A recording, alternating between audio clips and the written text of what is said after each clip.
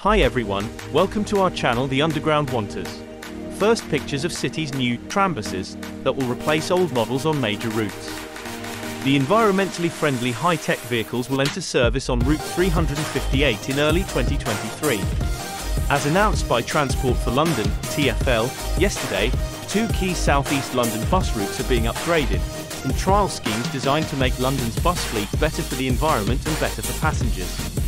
Route 132, Bexleyheath-North Greenwich, is now running with 18 electric double-decker pantobuses, which can be charged wirelessly using a pantograph positioned on the forecourt of Bexleyheath bus garage.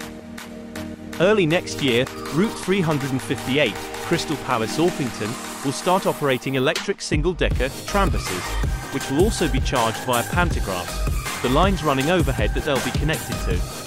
The first Trambus destined for the 358 has now been built at its factory in San Sebastian, Spain by bus manufacturer Irizar and will shortly arrive in the UK. In total, 20 of the Irizar IE Tram buses will be produced for the route. Thank you for watching our videos. Please subscribe our channel to watch more videos. Thank you.